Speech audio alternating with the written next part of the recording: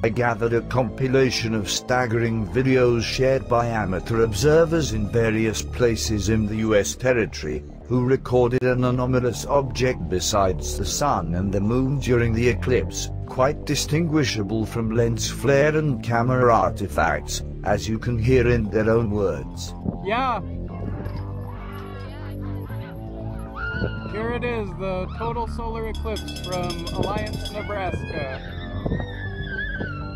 Amazing.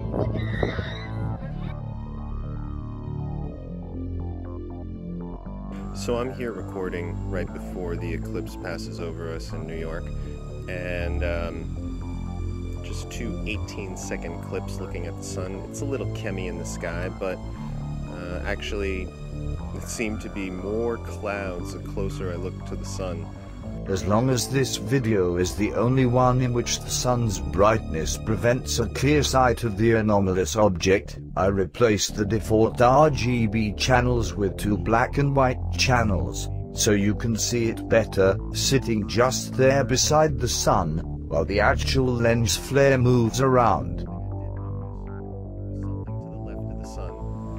As you can see, the camera glare of the lens keeps moving, but there's something just left of the sun that is just sitting there.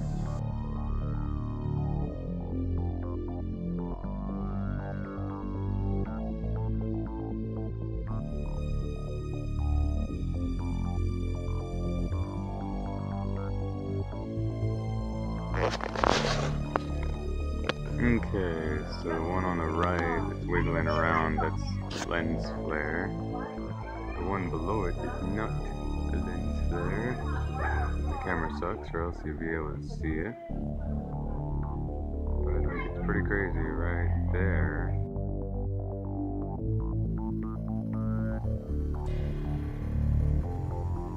Now by far this is the best and most mind-boggling video I have seen.